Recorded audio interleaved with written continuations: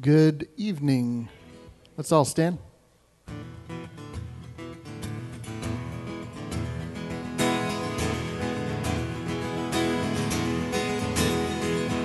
I will worship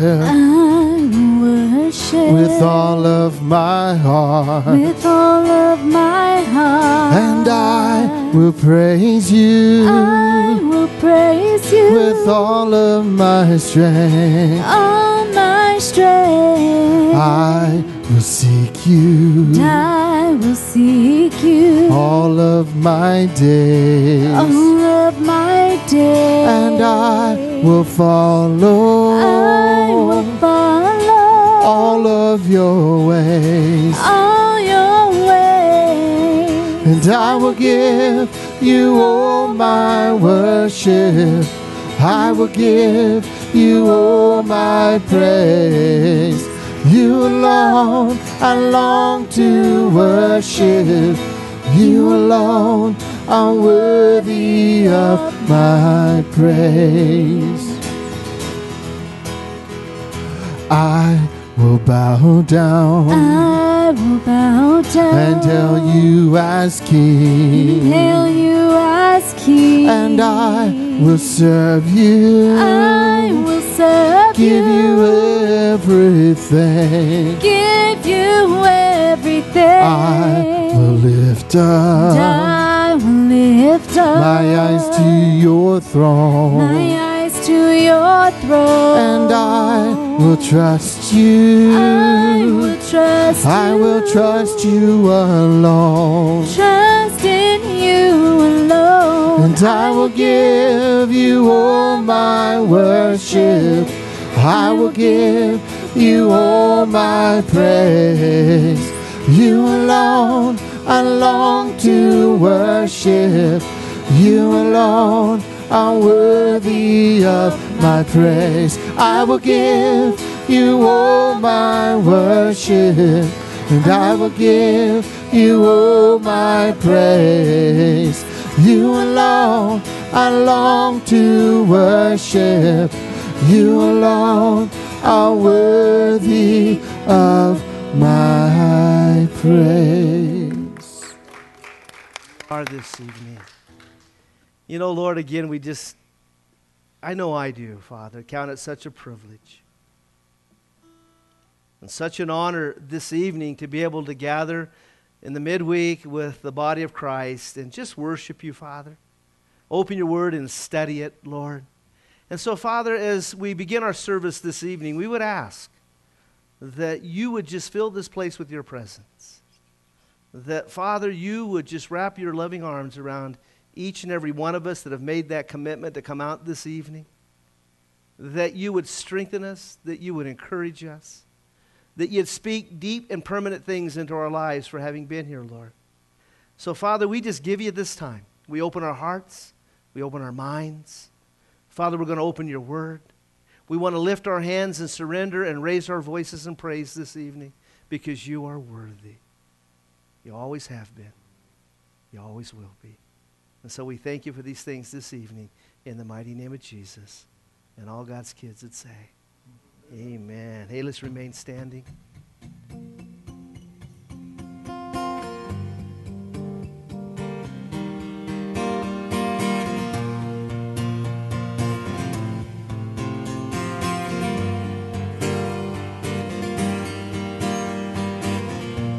Blessed be your name in the land that is plentiful, where streams of abundance flow.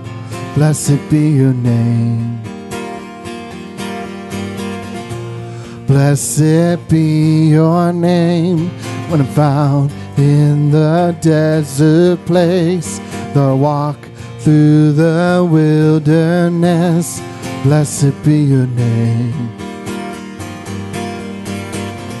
Every blessing you pour out, I'll turn back to praise. When the darkness closes in, Lord, still I will say, blessed be the name of the Lord. Blessed be your name. Blessed be the name of the Lord. Blessed be your glorious name. Blessed be your name when the sun shining down on me, when the world's all as it should be. Blessed be your name. Blessed be your name on the road marked with suffering, though there's pain in the offering. Blessed be your name. Every blessing you pour out, all turn back to praise. When the darkness closes in, Lord, still I will say, blessed be the name of the Lord. Blessed be your name, Jesus. Blessed be the name of the Lord. Blessed be your glorious name. You give and take away. You give and take away. My heart will choose to say, blessed be your name. You give and take away. You give and take away. My heart will choose to say, blessed be your name. Every blessing you pour out, I'll turn back to praise. When the darkness closes in, Lord, still I will say, blessed be the name of the Lord. Blessed be your name, Jesus. Blessed be the name of the Lord. Blessed be your glorious name. Blessed be the name of the Lord. Blessed be your name. Blessed be the name of the Lord. Blessed be your glorious name. You give and take away. You give and take away. My heart will choose to say, blessed be your name. Lord, help us, God, that would be the case, Lord. Lord, that we would be in such a spot in our relationship with you.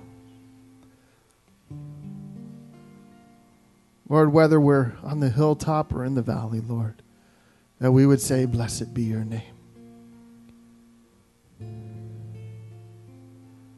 We thank you, Lord, that your yoke is easy and your burden is light, Lord. And you want us to come to you, casting our cares, God, at your feet. So, Lord, I pray for just those of us, Lord, that are heavy burdened, Lord, that we would be able to cast our cares, Lord, at your feet and worship you. To give back to you praise and honor and glory that's due your name. We praise you, Jesus. You may be seated.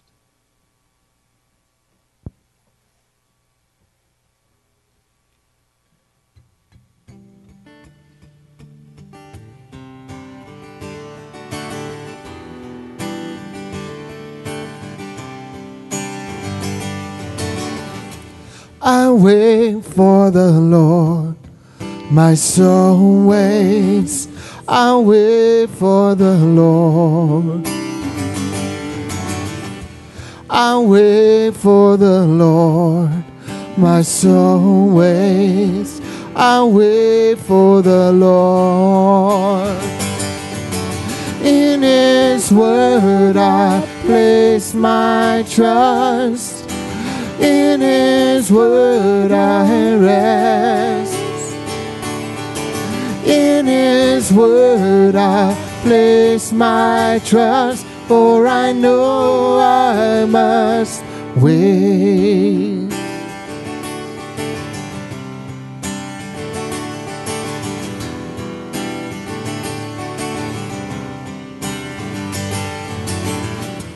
I wait for the Lord, my soul waits. I wait for the Lord, and I wait for the Lord, my soul waits. I wait for the Lord. In His word I place my trust. In His word I rest. In His word I place my trust, for I know I must wait. Man shall not live by bread alone, but by every word of God. And I shall not live by bread alone, but by every word. I wait for you, Lord, my soul waits. I wait for you, Lord. I wait for you, Lord, my soul waits. I wait for you, Lord. In your word I place my trust.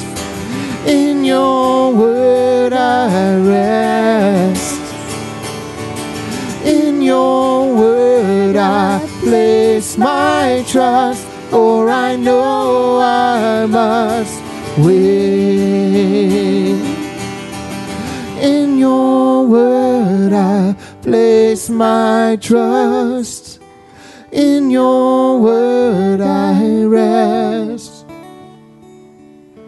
In your word I place my trust, for I know I must wait. For the Lord I must wait. Yes, I know I must wait. Lord, we thank you, God, that we don't have to wait for you, but we do wait on you, God. For you are with us, Lord. But there are some things, God, that you do require us to wait for.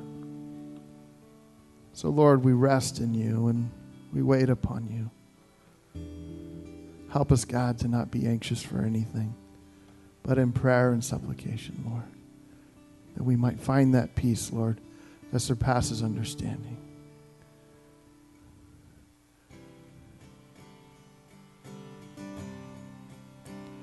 You are good, when there's nothing good in me. You are love on display for all to see. You are light, when the darkness closes in. You are hope, and have covered all my sin.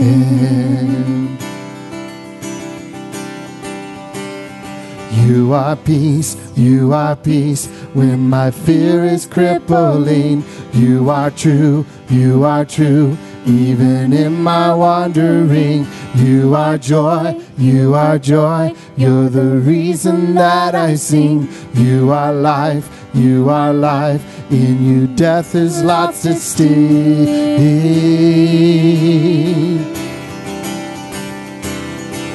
And oh, I'm running to your arms.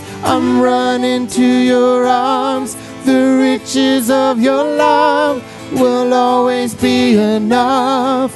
Nothing compares to your embrace. Light of the world, forever reign. You are more, you are more, you are more, more than words could ever say. You are Lord, you are Lord, all creation will proclaim. You are here, you are here, in your presence I'm made whole. You are God, you are God, of all else I'm letting go.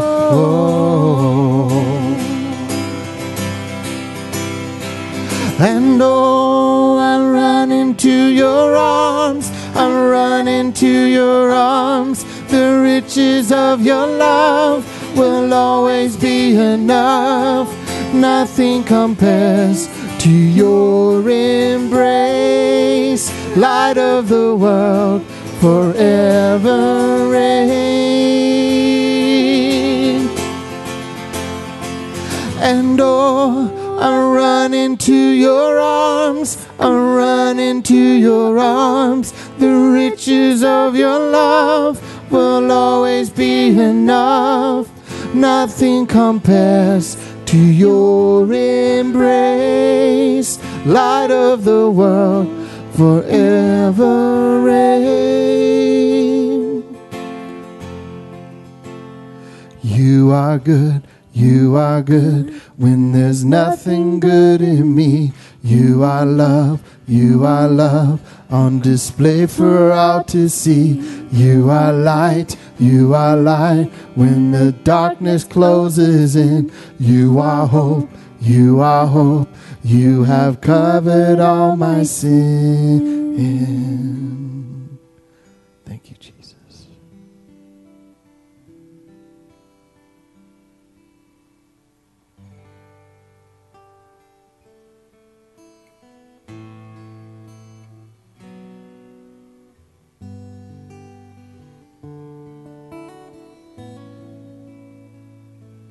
Bless the Lord, oh my soul, oh my soul.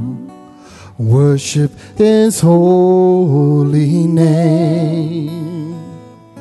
Sing like never before, oh my soul. I worship your holy name.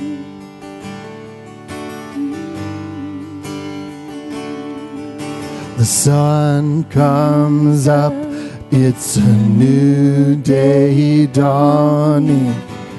It's time to sing your song again. Whatever may pass and whatever lies before me, let me be singing when the evening comes. Bless the Lord, oh my soul, oh my soul. I worship His holy name. Sing like never before, oh my soul. I worship your holy name.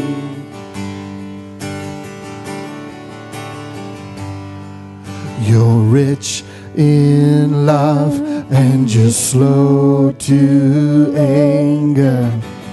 Your name is great and your heart is kind. For all your goodness I will keep on singing. 10,000 reasons for my heart to find. Bless the Lord, oh my soul, oh my soul. I worship His holy name. Sing like never before, oh my soul. I worship your holy name.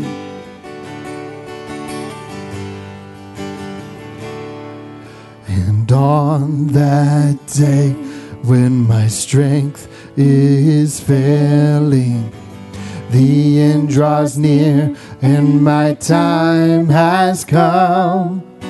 Still my soul will sing your praise unending. 10,000 years and then forevermore. Bless the Lord, oh my soul, oh my soul. Worship His holy name. Sing like never before, oh my soul. I'll worship your holy name. Bless the Lord, oh my soul, oh my soul. Worship His holy name. Sing like never before, oh my soul. I'll worship your holy name. I'll worship your holy name. Worship your holy name. Praise you, Jesus.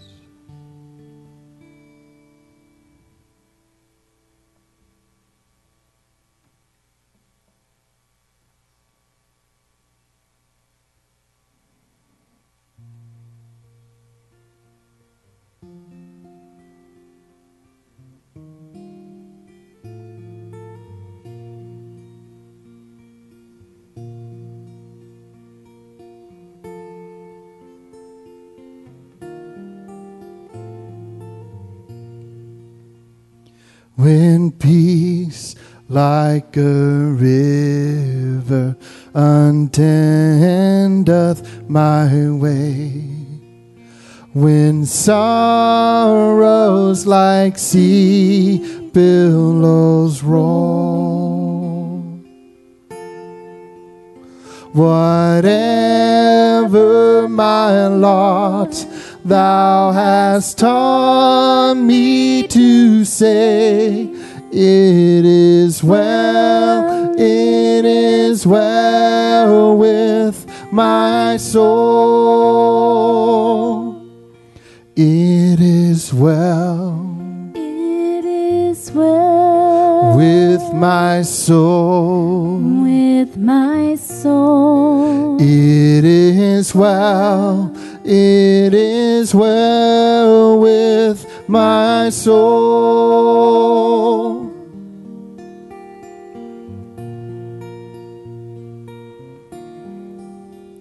Though Satan should buffet, though trials should come, let this blessed assurance control, that Christ has regarded my helpless estate and has shed His own blood for my soul. It is well. It is well with my soul. With my soul. It is well. It is well with my soul.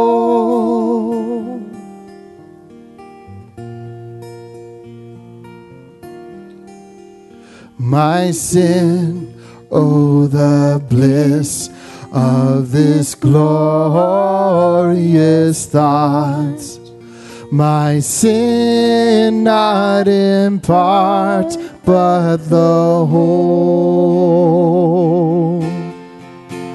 is nailed to the cross, and I bear it no more.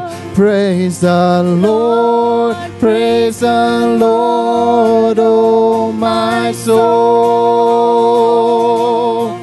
It is well. It is well With my soul. with my soul. It is well. It is well with my soul. Lord, we thank you, God, that you have, Lord, you've forgiven our sin, Lord. For you don't remember it, Father, as far as the east is from the west, Lord. You choose, God, to forget it, no, and Lord, to not hold us against us, Lord. Father, we pray that you would help us, Lord, to cling to this, God. Lord, that we would run to you. Lord, that we would run our race, God. And Father, that you would fill us with peace, Lord, and comfort. And Lord, you give us courage. Lord, you give us courage. For you said that you'll never leave us nor forsake us, God. We thank you for this. Let's all stand. My sin, oh, the bliss of this glorious thought. My sin, not in part, but the whole. Do you believe it, church? Is nailed to the cross. Is nailed to the cross. And I bear it no more. Praise the Lord,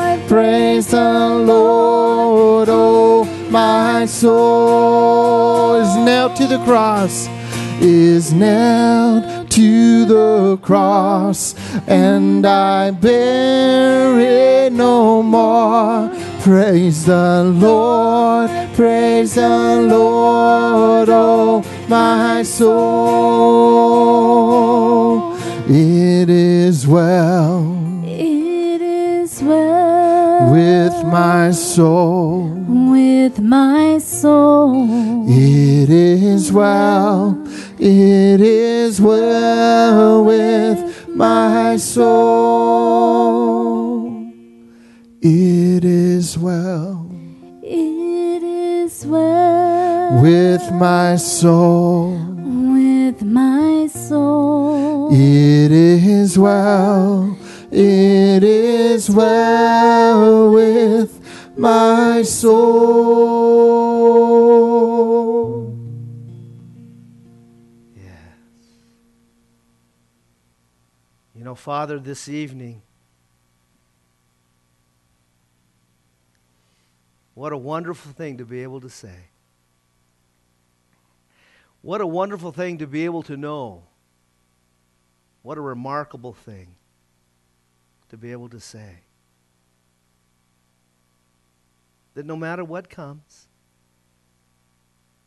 no matter if we don't even make it through this evening in some tragedy on the way home, that our life here in this earth was to end. If tonight in our sleep we were to have a heart attack, or tomorrow morning, on the way to work, something was to happen, Lord, we can say tonight with all assurance, because of the work of Christ, because of the blood that was shed for our sins, because of the grace and the mercy and the forgiveness, this great salvation that we have in Christ, we can say that no matter what happens, no matter what comes our way, no matter what difficulty, Lord, we have to face, it is well with our soul. And Lord, I just thank you that this is as bad as it gets for us. I mean, this is it. And what's the worst thing that could happen to us? The devil could threaten to snuff us out and send us home? Are you kidding? Lord, we thank you tonight for these precious promises. We are redeemed. We are regenerated. We are washed. We are sanctified and we are saved. Our names are in the book of life. We're We are owned and bought with a precious price by the King of glory. We belong to a king. We're a part of his kingdom. And one of these days, the king is coming. And we get to go home. Lord, we are sojourners and pilgrims in a really strange place. We really don't belong here. And Lord, we just, with anticipation, wait. You know, we sing those songs, Lord, and they stir in me that desire, Lord. And I was just praying today, what is it going to be like? Man, what is it going to be like? And so, Lord, we purify ourselves because we have this hope in us. And help us to be those people that are ready, that are watching, that are waiting, that haven't fallen asleep, that have plenty of oil, whose lamps are trimmed and they are burning bright and clean, because you know not the day nor the hour that the Son of Man will come. Could be any moment. So may we be ready. And now, Lord, we just want to pray for those that have been calling in this week. A lot of folks are, you know, we've gone through the head cold, the chest cold season, and now we're in the stomach flu. Man, like, you know, I thought of that scripture as I was talking to one gal today and praying for her on the phone, that it's like the guy that ran away from the bear and leaned against the wall and got bit by a snake. You know, it's just, what? But Lord, we pray for them tonight that you would heal them, and that we thank you that it's only a 24-hour bug and not a, you know, a 7-day thing. And so, Lord, just heal those people, and especially as it goes to their whole family with their little children. You know, little children don't know how to cope as, you know, they're projectile vomiting, Lord. We just pray for them today, Lord, that you would just be with them and heal us quickly. And Lord, I pray above all things, I don't get it. And you can keep me from that, I ask in Jesus' name. And all God's kids would say, amen. Amen. Greet one another for a few moments before you settle into your place.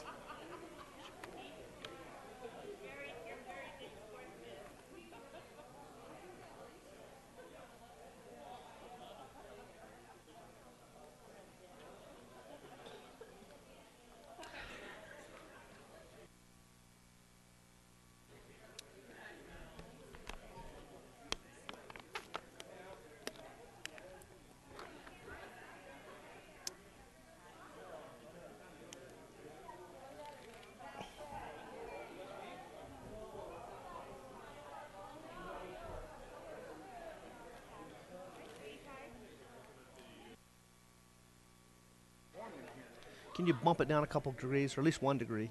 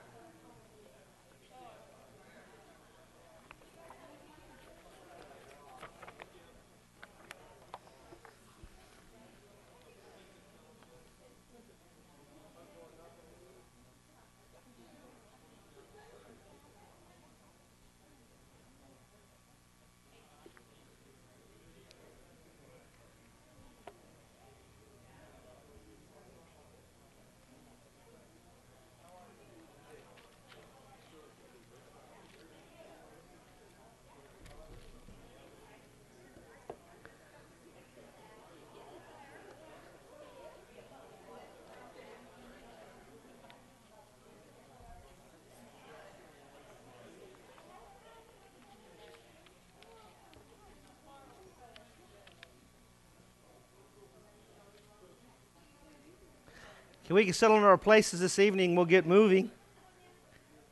We got a very interesting study tonight. This one's peculiar. In fact, it might even seem a little weird. So, as you're finding your places, let's turn to Genesis chapter 6. We've come that far. And over the next several Wednesday nights, as we're moving through Genesis, we want to kind of pick up the pace if we can. I know that's all on me, but we'll see. But I'd like to cover a couple chapters in the evening, so we're not parked here in Genesis forever. But tonight is one of those studies that I don't know how far we're going to get. And it does have application for us today. So let's pray, and we'll dive into our study this evening. Father, we thank you again for your word. You know, it is a lamp unto our feet and a light unto our path. And Lord, we want to pray for your church tonight. I was just praying for the church universal today. And then, Lord, my mind went to all the churches in our town. And I was just praying for them and for the pastors and the elders. Lord, that they would remain faithful to the study of your word. That if in any wise they have bought in to the lie of the enemy, that it's not authoritative and it's not meant to be taught expositionally, Lord, that they would come back to that central truth, that your word is quick and is powerful, sharp. And your word is meant to be studied. It's not meant to be read. We're never commanded just to read. We're commanded to study. And it's important that we go through these things, even in the Old Testament. And even tonight, when we come to chapter 6, some are going to say, what? Huh? Why? Well, we'll tell you what the why is of it. It's important. And so, Lord, just give us ears to hear tonight and hearts that are open. We ask these things in the mighty name of Jesus. Amen.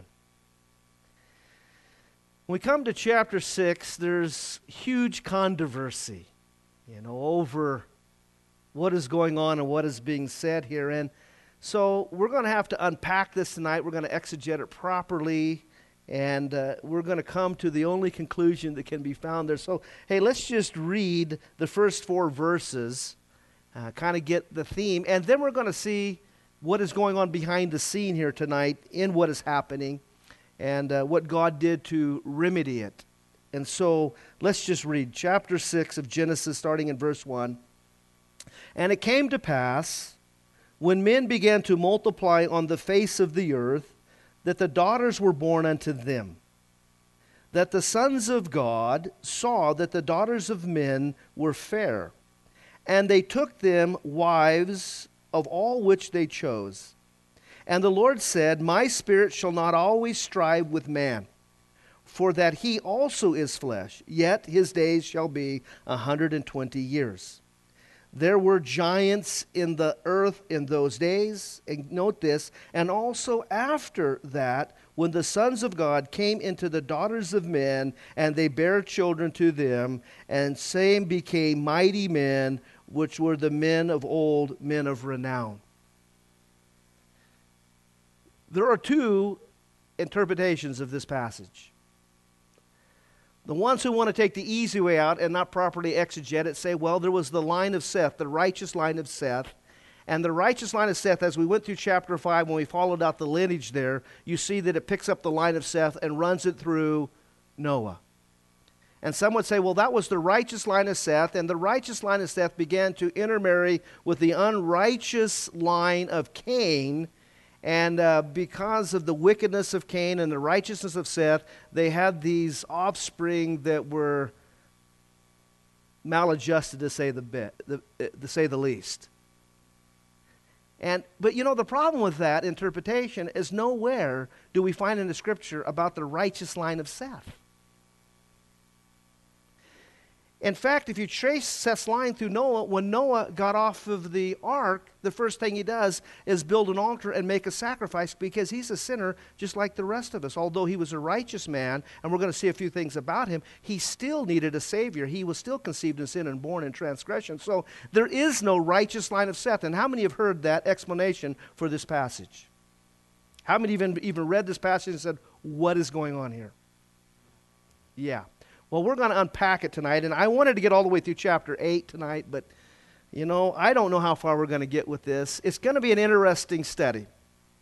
And let me just share with you on the onset of this, at the fore of this, what I think and why I think that it's important that we study these things. Paul tells us that everything that was written in the Old Testament was written for our learning and for our admonition to those who have come to the end of all ages. What Paul is saying is there are things in the Old Testament that will be extremely interesting and applicable to those that are alive when Christ returns. They have application there.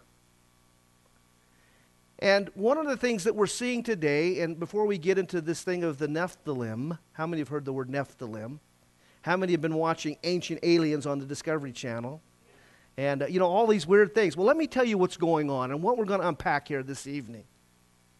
You see, evolution is no longer a threat to Christianity. In 1954, when they developed the electromagnetic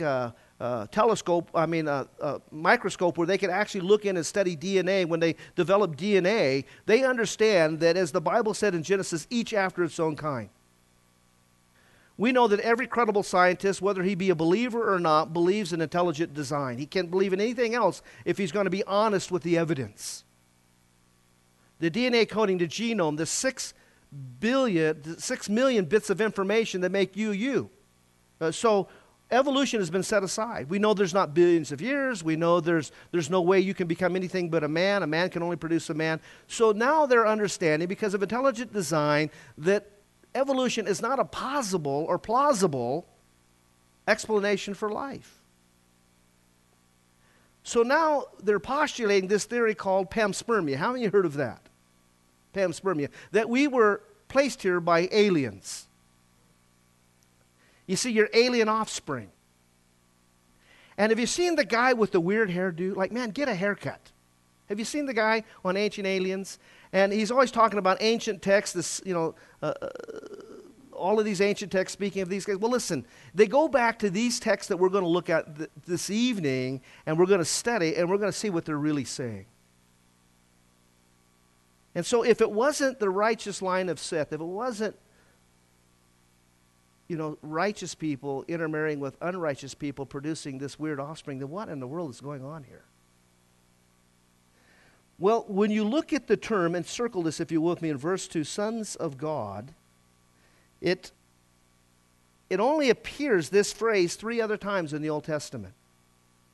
It appears in Jude chapter 1, verse 6, and then again in Jude chapter 2, verse 1, and then again in Job chapter 38, verse 7. So Job chapter 1, verse 6, Job chapter 2, verse 1, and Job chapter 38, verse 7. And in every one of those instances that appears in the Old Testament, this phrase, it's always in a reference to angelic beings. It's clear, if you properly exegete it, that what is being spoken of here is angelic beings. That angelic beings saw that the daughters of men were pleasing to them, and they took them. We're going to break that apart in a few moments. And they had sex with them, and they produced this offspring of giants, men of renown. We're going to see why those angels did that in a moment, and again, the cure for it. But it's interesting, when you study through the Old Testament, you read about these men of renown, these giants. In fact, in Deuteronomy chapter 3, verse 11, you might want to write this down, there's 60 cities of these giants. And these are the 6 names that they go by. They're the Anakim. You remember when David went out to fight against Goliath, he was one of those who came from the line of Anakim.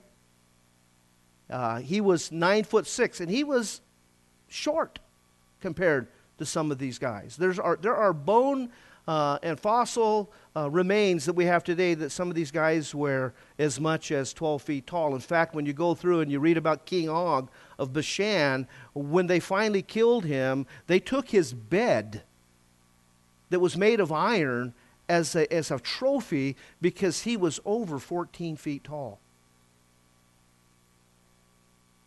And so there's fossil evidence of these giants. In fact, Buffalo Bill Cody, when he was interacting with the Indians of the Plains, they brought out in one of his interactions this thigh bone of a human being, and when they measured it and examined it, it would have been to a man that would have been 12 feet tall. And the Indians say these men roamed the plains until finally God, the Great Spirit, because they were in rebellion against the Great Spirit, killed them all. And so there's evidence of these things. The Anakim, the Avim, the Emim, the Horim, the Rephaim, and the Zamzummim. These were the names in which they were called by.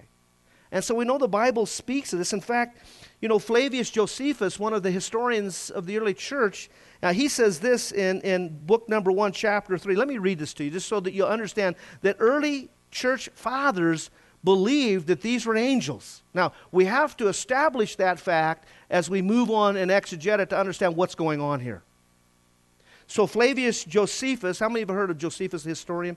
Listen, he writes in his writings, The Antiquities of the Jews, in Book 1, Chapter 3. I had to dig this out today. He says, now, this posterity of Seth continued to esteem God as the Lord of the universe and have an entire regard to virtue for 7 generations. So he's talking about what some believe would be the righteous line of Seth.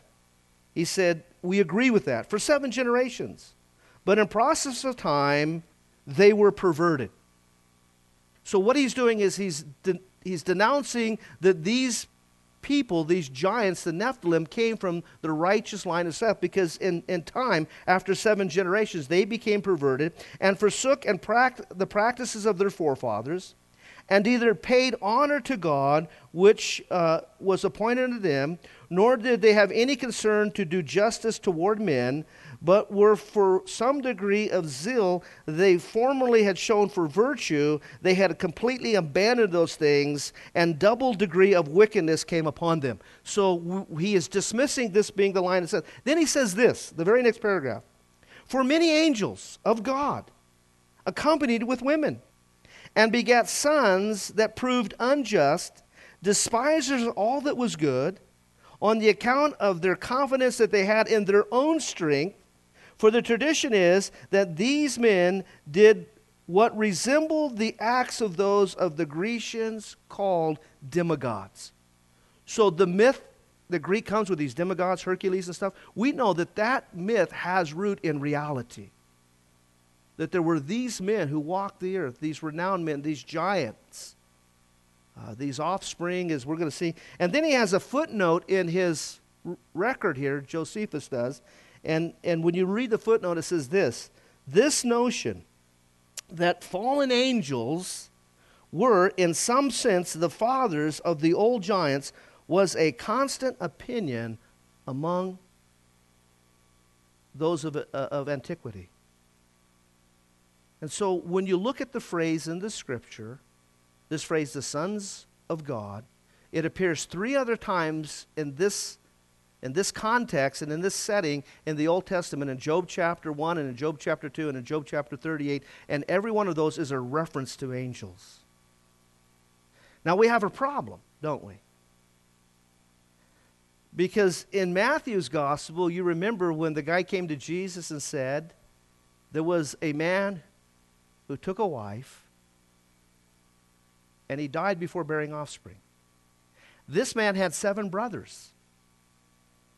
And each one of those men in succession took her to be their wife and did not bear offspring. Each died, leaving her a widow, and each one married her till all 7 had married her, and they all died, leaving her no offspring. Now Jesus, when we get to heaven, whose wife will she be? And Jesus said, you do err, not understanding that when you get to heaven, you will be like the angels. You will be gender neutral. There won't be procreation. There won't be marriage and given in marriage. So the Bible seems to teach, Jesus seems to say, that angels don't have the ability to procreate. So when we look at this passage, no wonder there's difficulty here. You know, we know that's not from the righteous line of Seth, because Seth, that's not an explanation for this at all. In fact, Flavius Josephus completely undoes that. We know from exegeting the scripture that the phrase always refers to angels. We also know when we study the New Testament that Jesus said that angels are gender neutral, they don't procreate. So what in the world is going on? Well, if you'll turn with me to Jude. I just want to read a verse here that makes complete sense when you read this. And then we'll kind of dive into it this evening. Jude, it's just a single chapter. We're going to pick it up in verse 6. It explains this. Now get this. And the angels which kept not. Jude is talking about judgment that's coming upon the world. And he's using some references, things that you and I can fall into that will bring God's judgment. And so he's referencing the fallen angels, those that rebelled against God, no doubt following Lucifer, and were thrust out of heaven. And one day, there's a reservation for them one day that will be in chains and outer darkness. And so Jude is going to give us some insight into that whole thing. He says this, and the angels which kept not their first estate, note that, but left their own habitation. That means there was something that changed. They kept not their first estate. Something changed. That angelic being was distorted and corrupted, maybe even somewhat metamorphosized when it left that place of glory. When we get to the book of Revelation and we see these demonic forces, these fallen angels coming up out of the pit, we see how distorted they look. They left their first estate, their own habitation. It says, he hath reserved, there's a future time coming where they're going to be in chains and darkness under the great judgment. But then he says this in verse 7, get this. Even as they left their first estate and their habitation, even as Sodom and Gomorrah and the cities of them in like manner, giving themselves over to fornication and going after strange flesh and setting forth for an example, suffering the vengeance of the eternal fire. So what is Jude saying? These fallen angels, when they fell, were so distorted from their original state that they took on some kind of human form that could actually have a sexual relationship with the daughters of men and bear these weird, perverted offspring.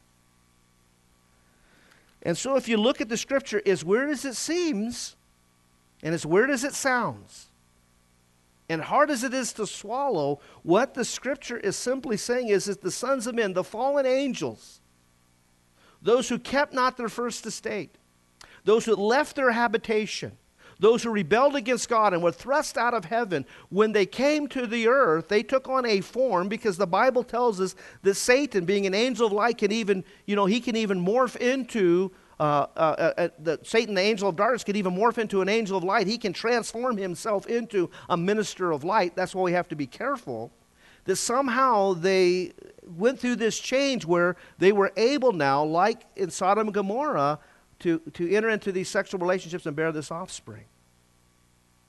And we're going to see why they did that in a few moments. But I think that, listen, as we're looking today, and we're hearing more about UFOs, panspermia, alien visitation, what would happen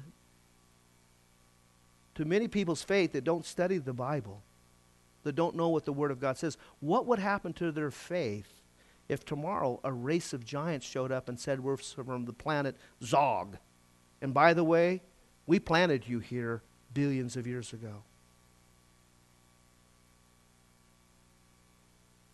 Could Satan bring that kind of deception? Because the Bible says lying signs and wonders in the last days. Yeah, I think he could. I think he might. And the Bible says they would be deceived because they love not the truth.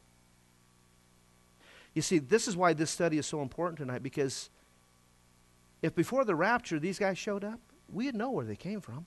We would know what they're about, and we know what God's going to do with them. Because it's right here in Genesis chapter 6 and in Genesis chapter 7. It won't be startling to us, because we know from the scriptures that these fallen angels took on physical form. And get this, the sons of men saw. The word there for saw means to spy out. And so they were peeping toms. They saw that the daughters of men, that they were fair, that they were beautiful. There was something sensual about them, and they took them. The word there to take in the Hebrew is the word to take by force. It has the sense of violence to it. They took them wives as they chose, as it was their will to do. And the Lord said, listen, my spirit will not always strive with man, for that he is also flesh, yet his days shall be 120 years. Now, some people say, well, that means that man here at this time is going to be limited to 120 years. That's not what it's saying. It says in 120 years, because of what's going on, I'm going to bring judgment upon the earth, and I'm going to wipe out flesh. We know that Noah was 500 years old when this account comes. We know that when the ark is finished, he will be 600 years old. We don't know how much change, but we know that it took him about 100 or 120 years to build the ark. Because God is saying what is going on is a perversion. What is going on is a deception. What is going on is going to try to disrupt what I'm going to do. Now we go back to Genesis chapter 3, and what was the promise to Adam and Eve when they fell? Especially to Eve. Through thy seed, a Messiah will come. Correct? And he will crush the head of the serpent and bruise his heel in the process. That this one to come will be completely man with undiminished deity. He will come through a pure bloodline of Eve as you follow through Adam all the way through King David into the Messiah. There will be a lineage that we can trace, a perfect lineage, a perfect line. And the sacrifice that would come would have to be completely human, because it has to be a perfect man. By one man, follow me now, by one man, Adam, sin came into the world. Thus, by one man, the Christ man, he will come and take sin out of the world. For Jesus to do the work of the Messiah, he would have to be 100% man with undiminished deity. Now, how can Satan spoil that plan? Pollute the gene pool. Pollute it to the extent where when the Messiah comes, he cannot come through a pure lineage to be 100% man with undiminished deity. How do you do that? Let the fallen angels come down and be with the daughters of men. And let them produce a race. And let the gene pool so be polluted. We'll see that in the text tonight. And so be polluted that the Messiah cannot come through a pure lineage. And thus, we can wreck the plan of God. That's what's before us this evening. And so when we read, and it came to pass, as it always does, when men began to multiply upon the face of the earth, and daughters were born unto them, the sons of God, these fallen angelic beings saw, they lusted after, they spied upon these daughters of men. And they saw that they were fair, they were attractive, that they were sensually drawn toward them, so they took them. And it's almost in kind of a forceful sense in the Hebrew, to be their wives which they chose. And the Lord said, listen, I'm going to put an end to this. I understand what's going on here. My spirit shall not always strive with man, for that he is also flesh, yet his days shall be numbered 120 years. These were the giants, and that word giants in Hebrew, circle it, is the word Nephilim. Now, you're hearing a lot of that probably on Ancient Aliens and some of the programs today, because they're saying that these Nephilim were really aliens. And they are, in a sort. They're not human. Not completely. They come from a different realm, a different sphere. They're a principality. They come from somewhere out there. They're not benevolent, they're malevolent. They come with a purpose. They come to deceive. They come to corrupt. And the Bible, get this, as it was in the days of Noah, so shall it be at the coming of the Son of Man. Do you think that we might be revisited with some of these things? I think so. What a deception. Evolution has been laid aside. It cannot be a scientific fact. It's been disproved by the genome, by DNA coding. We know that as science has finally caught up with the Bible, we understand in 1954 when they coded that and quantified it, they understood that listen, what it takes to make you, and listen, it's an encoding. Man can only become a man. A dog can only become a dog. You can have variations of dogs. You can have German Shepherds and Wiener dogs, but they're all still dogs. You can have variations of pigeons, you can have variations of monkeys, you can have variations of men. Look around. But they're still men. And that rattled the scientific community, because they understand from that listen, evolution is not a possibility. When they look closer, they found out the simple cell is not so simple. It's a motor, and every piece, thousands of pieces, all had to be in existence at the same time for it to function. They know that we were created. Now, some scientists will say, well, intelligent design, obviously. They won't make that next step that there's a creator that we do from Genesis chapter 1. So know this, that the deception of evolution is no longer plausible. It's no longer defendable. What next? How would you deceive mankind? How would you explain our existence? And for the last 10 years, as I've been tracking it, there's this whole idea of panspermia. Notice the movies that you've been seeing. Aliens. Now, we know that these men were 12 to 14 feet tall.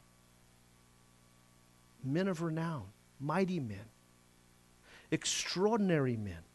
Why do you think, follow the flow here as we work our way and exegete this passage, why do you think, because some of these, those 60 cities mentioned in Deuteronomy, were in the area of Canaan, why do you think that God told his people, when you go over into the land that I'm going to give you, the land that flows with milk and honey, that I'm going to displace the Canaanites and all these other ites that are living there when I displace them? In fact, when you get over there, listen, you kill all of them.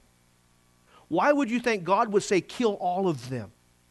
I've had people say, well, man, the God of the Old Testament must not be the same God of the New Testament, because when he told the Israelites to go into the promised land, he told them to wipe them all out. Why? Because that was a polluted race of wicked and violent men that had intermingled with fallen angels, and they were told to wipe out. And that's why he says, do not let your daughters marry those men of the Canaanites. Do not intermarry. There's a reason for it. Because you are a pure people. You are a peculiar people. You are a called out people. You're my people. And your lineage has to remain pure, because the Messiah will come through the Jewish lineage. It has to remain pure. So as it was in the days of Noah, I wonder if the Bible is trying to tell us something. So shall it be at the coming of the Son of Man. Will we see again these fallen angels revisiting the daughters of men and producing the Nephilim, these giants that were in the earth in those days? Now, notice that God wiped out all flesh except for Noah, his wife, his 3 sons, and their wives. Only 8 souls survived of the human race on that ark. But then it tells us that after that there were giants. So we know that the giants weren't wiped out during the flood. But yet they reappear. They reappear and try to pollute the gene pool. How could they reappear if all flesh but Noah, which we're going to see in a few moments, was righteous? How could they reappear if they were earthbound beings? They couldn't. But yet they reappear. Because the Bible says that they were giants in the earth in those days, and also after that, when the sons of God came into the daughters of men and bare children to them, the same became the mighty men which were of old, men of renown. And so the Bible is saying, the Bible is teaching, when you exegete it properly, that it was these fallen angels that left their first estate, that left their original habitation, the way that they lived, the way that they existed, and they took on some other form, and they corrupted themselves as Sodom and Gomorrah, in the same way Sodom and Gomorrah corrupted themselves in the lust of the flesh. So we can conclude from just working through the passage and understanding what it's saying, that what is transpiring here is that these fallen angels are literally having a sexual relationship with the daughters of men and producing a polluted offspring. And we're going to see why in a few moments. Verse 5 says, and God saw that the wickedness of man was great in the earth, and that every imagination. And that's an interesting word in the Hebrew. Imagination means to have, because you don't see with your eye. You know that, right? You know, your eye has the longest nerve in your whole body, the optical nerve, and it runs there, and it has these rods that take in different kind of lights and information, and literally that optical nerve transmits those things to the back of your brain, and literally chemically it's sprayed up on a screen, and you see with your mind. And if you don't think that's so, just close your eyes and try to visualize something. You can. You can literally play a movie in your mind with your eyes closed. That's the interesting thing about your brain. Everything that goes in through your eye gates is recorded. And it's never erased. That's why Job said, listen, I made a covenant with my eyes not to lust after the young ladies. Why? Because he knows that everything that goes into his eye gates is recorded upon his mind. It's chemically recorded. It's stored there. And in the most inconvenient moment, Satan can bring that back up and tempt you with it. So he said, I made a covenant with my eyes. I suggest you make a covenant with your ears as well. And don't listen to things you shouldn't listen to. Don't look at things you shouldn't look at. And what he's saying here, because of the wickedness, listen, he says, every imagination of the thoughts of his heart was only evil continually. This wicked influence that came from the fallen angels and even from the fall of man had corrupted man. And it says in verse 6, and it repented the Lord. Not like we have to repent. You can circle that word. In the Hebrew, it's more regret. It regretted the Lord that he had made man on the earth, and it grieved him at his heart. And the Lord said, I will destroy man, whom I have created from the face of the earth, both man and beast, and the creeping things, and the fowls of the air, because it regretteth me that I ever made them. But Noah found grace in the eyes of the Lord. Notice verse 9 carefully with me, because it really brings home this thought of what we've been looking at. These are the generations of Noah. Isn't that interesting? He's going to talk about the lineage of Noah. Noah was a just man.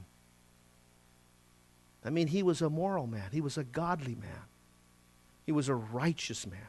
He was a man, we're told, that feared the Lord. In fact, when you read in Hebrews chapter 11, don't turn there, let me read it to you. Hebrews 11, verse 7 says of Noah, it says this, by faith Noah, being warned of God, the things not seen as yet, moved with fear, prepared an ark to the saving of his house, by which he condemned the world and became heir of righteousness, which is by faith. This is the kind of man he was. He was a man who believed God. He was a man who had a relationship with God. He was a righteous man. He was a godly man. He was a man who feared God. He moved with fear when God spoke to him, and for 120 years he banged away on this boat. Man, can you imagine the ridicule that comes from that? Can you imagine the job? You want me to do what? Yeah. We're going to get the dimensions, maybe not this week, but next week, 450 feet long.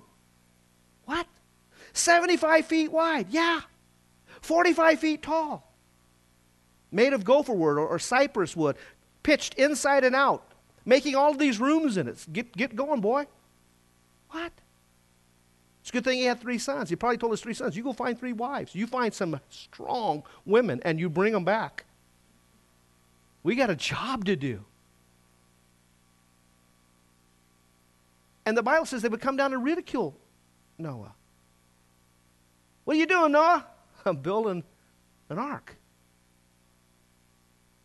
Oh, what's an ark? It's a big boat. Well, what do you need one of those for? Well, water is going to fall from the sky.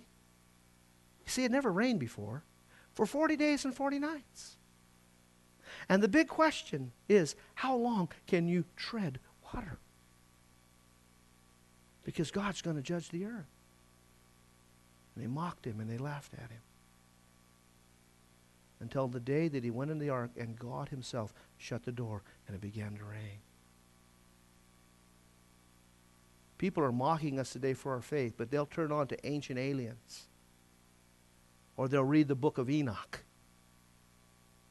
There's a reason why it didn't make it into the canonization of Scripture. Although there are some things recorded, I think that he's right. But watch this. These are the generations of Noah. Noah was a just man and perfect in his generations. Notice that phrase. Perfect. The word perfect means that he was unscathed, intact, without defect. That's the Hebrew word. Unscathed, intact, without defect. What is he saying? His gene pool was not polluted. Not only was he a righteous, God-fearing man, but his gene pool was unscathed, intact, without defect in his generations, in his lineage. So from the lineage of Noah, we could get a perfect man, the DNA of a perfect man, so that God could become a perfect man, conceived of the Holy Spirit, born of a virgin. It was necessary for redemption. Now God's going to destroy all other flesh because it wasn't unscathed, it wasn't intact, and it wasn't without defect. Because these fallen angels began to interbreed with the daughters of men to pollute the gene pool, so you could not have a perfect man.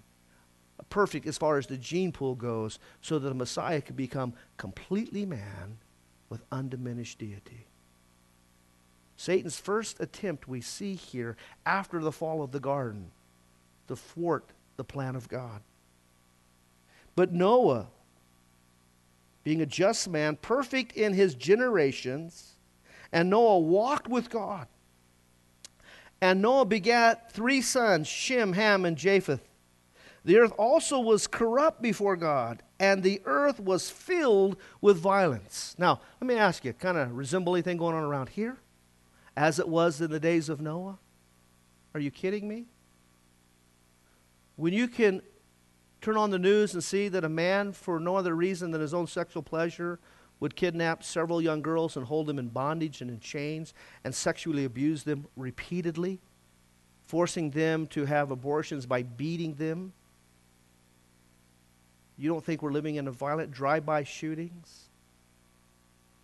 You know, I hate to even turn on the news. Turn on the news this morning and this guy's being sentenced. It was a police officer in this town that shot his wife to death and burned her house down and left a suicide note. Now he's gone to prison for life, and there's his children without parents. You can't turn on the news that you don't see violence. Violence like you didn't see in the 40s or in the 50s, I don't believe. This earth is becoming violent. It says the earth was corrupt before God, and the earth was filled with violence. And God looked upon the earth, and behold, it was corrupt. For all flesh, get this, had corrupted his way upon the earth. What's happening? This intermingling. It's corrupted. And God said unto Noah, the end of all flesh is come before me, for the earth is filled with violence through them. Through what? Through this corruption of this mixed marriage. And behold, I will destroy them from the earth. Make thee an ark. Now, this is interesting. Circle the word ark, because in Hebrew, it can be translated 2 other ways. Chest. You remember the Ark of the Covenant was a chest. And the things that were in it were holy unto the Lord, the 10 Commandments, the rod of Aaron that budded, a jar of manna. On top it was the mercy seat, the cherubim stretching over it. That was a chest that's called an ark. So it can also be interpreted chest. It can also be interpreted coffin. That's important. We may not get there this evening, but that's important, so just keep that. Make you an ark, so it's a box. Now, years ago, I just, for whatever reason, you know how you get these kind of little hobby things going on? I really started studying because I believe that Noah's Ark is on Mount Ararat. There are those photographs that come from satellites that the last 2 weeks in August, depending on what kind of seasonal snowfall we have, that there's a glacier up there that recedes enough that you can actually see part of it sticking out. I believe that's Noah's Ark. There is enough evidence of people visiting in it and bringing pieces of wood back from it to believe that it's there. When you read the scriptures, it says it landed on the mountains of Ararat, and as the water receded, they saw the tips of the other mountains, so that would indicate that it's high up, about the position where the satellites say it would be. I believe in the last days when these creatures begin to show up in this deception, that I think that in a greater degree God will reveal Noah's Ark and the whole thing will be revealed. Oh yeah, we know who these guys are. We know the whole story of Noah. We know why the flood came, to destroy people like you. There's another judgment coming, this time by fire, to destroy men like you. So here's what he's saying. It's a box. So what I'm saying is when you go over there, there's some guys that have discovered this thing that looked like a ship, had a bow in the front and a bow in the back, and they went out there with their magnetic sensor radar sensors, and they've outlined it, and they built a little thing. You can go there, and you can look at it, and they say, well, there's Noah's Ark. No, no, no. I know it's not Noah's Ark because it's shaped like a ship. This thing would be shaped like a barge. It's going to be a square box. And that would be for a flood. You can't navigate a square box very well, but for a flood situation, perfect structure. In fact, the ratio is 6-to-1. We build battleships after that ratio too, because they can handle the greatest of storms. In fact, it's been proven that this ark, by its dimensions, width, height, and length, could stand up 90 degrees and right itself. You don't think God knows math? It can just stand, man, you get one of the big waves coming, woof. Would that not have been a ride to have been in that ark? Hang on, baby, e-ticket ride. And then you got to take care of all the animals afterwards, shoveling that stuff up from their situation. But it was an ark made of gopher wood. Get this. Rooms shalt thou make in the ark, and you shall pitch it within and without with pitch. Why would you pitch it within?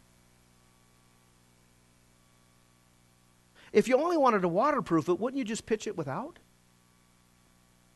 Every shipbuilder in ancient times, when they used pitch to seal the ship, only pitched the outside of it. They didn't pitch the inside. Who wants to lean up against pitch? How many of you ever leaned up against a tree and you get pitch on you? It's a horrible experience. You got to get rubbing alcohol to get it. It smells nice, but it's sticky. And doesn't it seem the part that you touch and get pitch on you, you always touch it to something, your skin, your clothes, something. Why would you pitch the ark inside and out? There's only one reason I can think of. Think with me tonight. Put on your thinking caps when you come as we're studying through the Old Testament. To preserve it. To preserve it. That it would be there in the last days as a testimony. That's why you would pitch it inside and out.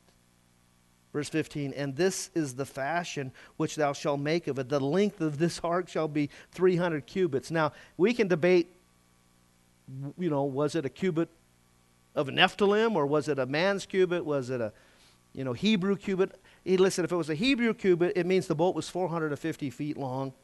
If it's a Hebrew cubit, it means it's 75 feet wide and 45 feet tall. And I want you to see this. This is interesting. So it would be shaped like a coffin. Why? Because these men are going to go through, Noah and his sons and their wives, through the greatest baptismal experience ever. And they're going to come out the other side alive. When we baptize, what do we know that baptism is a representation or a symbol of? You going down into the water, the old man dying, and the new man raising afresh. No wonder it was shaped like a coffin. But get this, and a window shalt thou make to the ark, and it shall be a cubit shall thou finish it above. So just one window, just 18 inches square. And I find this interesting. Why? Because you're only to have one worldview. And what's that? God judges unrighteousness, and God saves the righteous. That's our worldview. There are many worldviews trying to be pressed into your mind and into the mind of your kids. But God has one worldview. And it's from that same window that he saw the dove come back with the olive branch. It's from that window he saw the wicked judged. It's from that window he watched as the unrighteous perished. It was from that window when he pulled back away from it that he looked around and he could see that the righteous were saved. One worldview. One window. And then he says this, get this, and the door, it's in the definite article, which means a door of the ark shalt thou set in the side thereof, which is with lower, second, and third stories thou shalt make. So this ark was 3 stories. There was 3 levels in it. Above the bottom 2 levels, you'll put how many doors? 1. How many ways are there into salvation? 1. I am the way. I am the what? Truth and I am the life. Other places he said, listen, I am the only door. You must pass through me to enter. Anyone who passes into the sheepfold any other way is a thief and a robber. I'm the way, I'm the truth, I'm the life, I'm the only door. There's one way, one door in. And so he set that door. And get this, let me give you some dimensions, because, people have said, well, there's just no way. Come on, do you really believe that God put all of the species in that boat? That boat wouldn't hold that many. Really? Anybody done the math? Let me give you some astounding things. This boat, this is interesting, this barge, if you will, would have displaced 24,000 tons, which would have meant, and scientists have figured this out, would have meant that the draft of this boat would have been about 22 feet. With the amount of weight, with what it said it would have carried, and the weight of the wood, somehow they figured out that the draft of the boat would have... how deep was the highest mountain underwater? We'll get that next week. 22 feet. That's interesting. The boat would have never hit ground. Secondly, the ratio is a 1:6 ratio, which means you could have stood it up 90 degrees and it would have righted itself. It wouldn't have flipped over. Get this. This is the space inside of this boat. There is 1,400,000 cubic feet. How would you like to clean that, ladies? It's the equivalent of 522 boxcars. Now get this. There's only 18,000 species. And scientists know if you took 2 of each species, it would only take 150 boxcars to put every 2 of every animal known to man today in, to be contained. And yet this would have had 522, plenty enough to contain what's going on. And they say, well, come on now, you got to be kidding me. What would happen to these animals? Well, could not God make them go to sleep? I think I would have prayed for that. It's going to be a long journey. We only have a few shovels, several buckets. I mean, there have been elephants. Have you ever seen elephant dung? I have. It's not a pretty sight. So the capacity of the ark would have been more than enough to put what God said needed to be put into it. Get this, and we'll just a few more verses and we'll quit.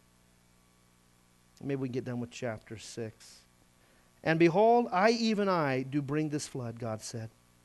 The flood of waters upon the earth to destroy all flesh, wherein there's the breath of life. From under heaven, everything that is in the earth shall die. But with thee will I establish my covenant. First time covenant's mentioned in the Bible right here. And it's a covenant of salvation because you're righteous. That when judgment comes, you will be in the safety of an ark.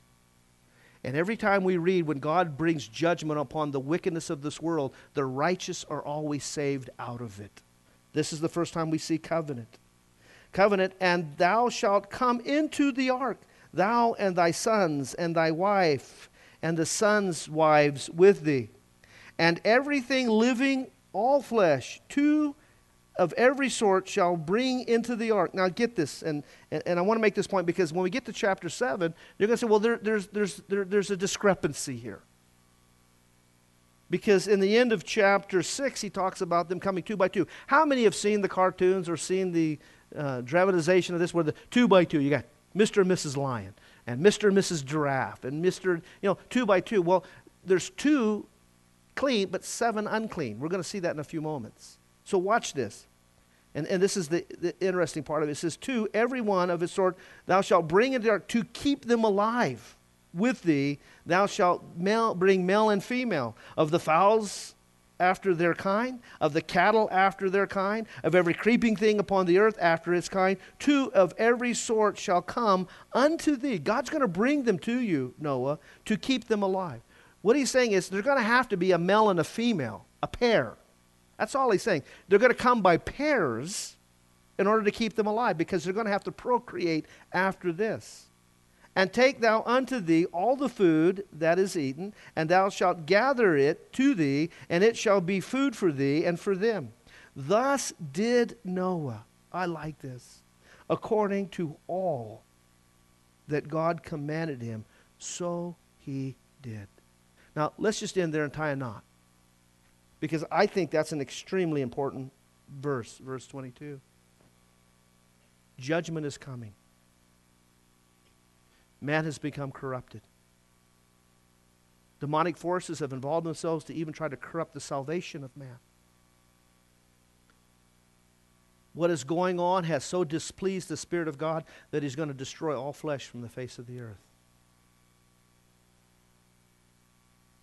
As we read in the New Testament, that we know there's two judgments. There's a judgment of Noah, but there's another judgment. As the world under Noah perished in water, this world, this present world, is reserved for judgment of fire.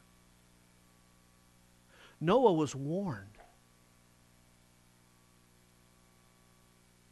Have we been warned? Noah understood that there were demonic forces at work that God needed to deal with. Do we know that? You wrestle not against flesh and blood, but against principalities and powers and a host of evil wickedness in high places. Spiritual warfare. Is God going to judge those things? Absolutely. Do we believe that His judgment is pending? Yes. Do we believe it's even at the door? Of course. Why? Because as it was in the days of Noah, married and giving marriage, we see the description, those things are going on today. I love what Billy Graham said. We had Franklin Graham as one of our speakers down at the Calvary Chapel Pastors Conference. Wonderful seeing Franklin, kind of picking up the mantle of his father. You know, he told us that he's an implant, that he's a grafted in Calvary guy. He said because, you know, although he has to be Baptist because that's the organization that he belongs to, he says, I would rather be with you Calvary guys than anybody else. And he said, for this reason, your love of God's Word. That you're the last remnant of pastors who would dare teach the whole Bible from Genesis to Revelation. You're not afraid of any of it. You'll exegete all of it. And, you know, and you can hear his father's voice in it when he said, and you'll exegete all of it, you know, kind of a thing. And so, because we're not afraid of it, because it's the truth. We're even willing to tackle scriptures like this. Why? Because we know there's deception coming. There's spiritual activity happening. We're warned. The thing that we're warned about in Matthew 24, the very first thing we're warned about the last days is deception. And if 12-foot giants showed up with olive-shaped eyes and big heads, long fingers, and said, we're from the planet Zog, and by the way, you're offspring, you say, we know where you're from. And you were kicked out of that place. And God's going to take care of you just like He took care of your forefathers. We know who you are. We know where you come from. And we'll not be deceived. Because we're not transplanted here by the means of panspermia. We are the offspring and the sons of the living God who created us in His image and in His likeness. Why? Because in the beginning, God, Elohim, created everything. Even you guys. You just didn't keep your first estate. You left your habitation. And you've corrupted yourself. And listen, by the way, Jude tells us where you're ending up. Chains of darkness forever. That's your future. But we'll not be deceived by it.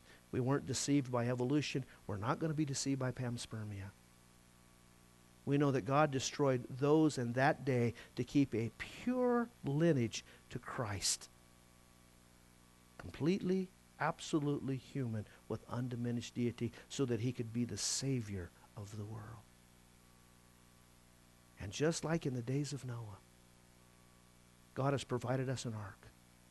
Next week, we're going to see that God beckons them to come in the ark as though He were in there. And the Hebrew word indicates that. Come and have fellowship with me. I believe that God rode out the storm with them in the ark. Just like He rode out the storm with the 3 Hebrew children in that fiery furnace. Just like He'll ride out the storm with you and I. But here is the application of all what we studied tonight. Here's what it comes to. We need to be like righteous Noah. And what was righteous Noah like? Thus did Noah according To all that God commanded him, so he did. What is God saying to us today? Come out from the world and be separate. Touch not the unclean thing, and I'll receive you as my sons and daughters and put my hand of blessing on you. Have nothing to do with this world. The lust of the flesh, the lust of the eye, the pride of life, have nothing to do with that.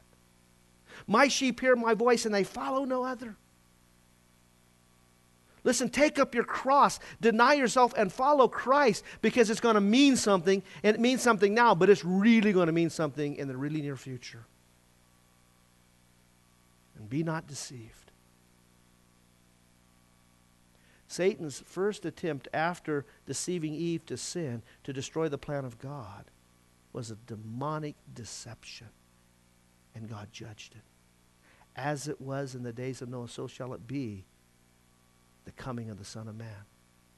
So shall it be in this generation. Violence covering the face of the earth. Demonic, the Bible, Paul said, seducing spirits and doctrines of demons. Lying signs and wonders. We need to be very careful that we stay with the Word of God. It takes a whole Bible to make a whole Christian. And so as we look at that tonight, why is that there? Why is chapter 6 there? For us to scratch our heads and say, what in the world? Paul said those things written in the Old Testament were written for your learning and for your understanding, who've come to the end of the age. So these things won't freak us out. Hey, if a flying saucer landed right in Washington, D.C., and these big dudes walked out, wouldn't rattle me a bit. Because in ancient Ages said, if this happened, it would shake all faiths of the earth. Won't shake my faith. Dude, I know a Nephilim when I see one. Are you Nephilim? Are you Anakim? Are you Rephaim? Are you Zamzummim? What tribe are you from? But I know where you come from. You're not going to fool me. I won't be deceived. Because my Bible already tells me about you. That's why we study the whole Bible. Amen? Because they're liable to land. Wouldn't that be cool? Chuck Missler does a wonderful job about this. In fact, on the 50-year anniversary of Roswell, he came there and he taught on where the Nephilim came from. Wonderful study. You can look it up online, Chuck Missler and the Nephilim. Just look it up. He just exposes the whole thing. Rattled those guys. They didn't really like it. They rented a convention center thing. He was really going to come down and really get with them. He really did get with them. And he said, I'll tell you what these guys are. Here's who they are. And the evidence is replete, we know. So, let's stand. Let's pray. Father, we thank you for your word this evening that just reveals these things to us. But more than that, it always ends. After you lay things out to us, it always ends. It always ends with a challenge. And Noah did all that the Lord commanded him, so he did. Father, in these last days that we're living in, a time like the days that Noah lived in, I pray that we would be found as obedient as Noah was. That we would be men and women who are righteous and just, that love you, that honor you, that walk with you, that fear you, and when you speak, we are obedient. And that our worldview would be the same worldview that Noah had as he looked out that window and saw that God's word was true and altogether right. And the things that he promised about the judgment 120 years earlier came to pass. And that because he was faithful and obedient, he rode out that judgment in the safety of the ark where the presence of God dwelt. May we be reminded today. There are men today, this Kingsway thing, Father, that so many pastors are getting involved in, trying to marry Islam with Christianity. There's a lot of men, famous men that if we mention their names today, this congregation would know their names, that have joined in that. And they've forgotten that on the ark there was only one door. There's one way. There's one truth. There's one Savior. Not many ways. Help us to stay on that narrow way, Father. I believe you're coming as soon. You know what? Rain clouds are gathering. I can almost hear you say, come on in, or come up here. So keep us faithful, we pray, in these last days, we ask. In Jesus' name. I love you, Lord, and I lift my voice to worship you. Oh, my soul, rejoice. Take joy, my King, in what you hear. Let it be a very sweet sound in your ear. You know, Lord, tonight as we dismiss ourselves, we certainly pray for those of our fellowship that aren't here tonight that are homesick. You know, we pray for those that are called in that have that stomach flu. Lord, again, we just ask that, you know, it would go smoothly, Lord, and they would heal quickly, especially the little children, Father. And Lord, we just pray that you would wake us up in these last days. Lord, if there's any at the sound of my voice, and we understand that there are a lot of people that tune in, that don't even go to this church, all over the country, that tune into our website and download and listen to our messages, Lord, and I would just pray, if they're listening, that, Lord, your church would wake up and understand we are living in the last days, a time of great deception and spiritual warfare. And for us to navigate through this correctly and safely, for us to come out of this thing unscathed, Lord, we must be those like Noah that fear you, Father, that obey you, that do all that you tell us to do, Lord, because your ways are right. And you're a benevolent dictator in that, Lord, your word is without contestation, but Lord, you have our best interest at heart. Help us to be those, again, I pray, Father, in these last days, that haven't fallen asleep.